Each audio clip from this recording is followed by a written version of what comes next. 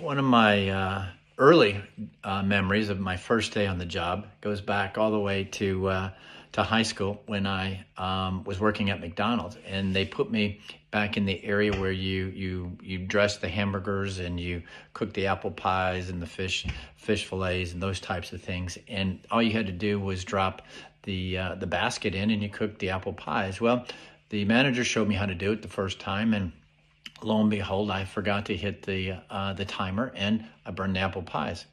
He said, "Okay, don't worry about it. Go ahead, do it again."